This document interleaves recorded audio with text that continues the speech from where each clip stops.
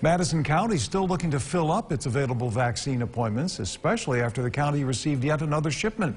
Health leaders in Madison County will be administering 900 doses of the Moderna vaccine during a two-day clinic this Thursday and Friday. It'll be held again on the SUNY Morrisville campus at Hamilton Hall. That's also where the county is handing out doses of the Pfizer vaccine today and tomorrow, and some slots are still open. Appointments all this week do need to be booked in advance with the Madison County Health Department. Starting tomorrow, more New Yorkers will be eligible for the vaccine. The list for newly eligible people includes government and nonprofit employees, essential building service workers, too.